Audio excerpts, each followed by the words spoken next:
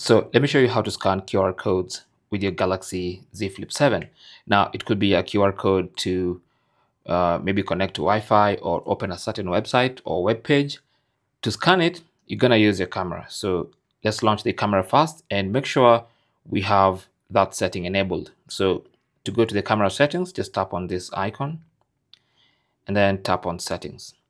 Now make sure in your settings, let's see at the top of the settings page, you have scan QR codes enabled.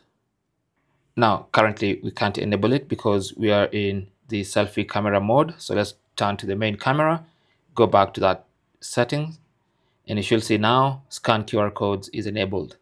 So we're basically going to scan a QR code with the camera app because that option is enabled. So just go to the camera anytime, get that QR code, like this one, for instance, which is a QR code to a certain website. So all I have to do is point my camera at it, and then the instructions for that QR code will be at the bottom there. So this one is for a web page.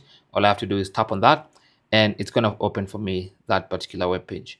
So that is basically how to scan a QR code on your Galaxy Z Flip 7.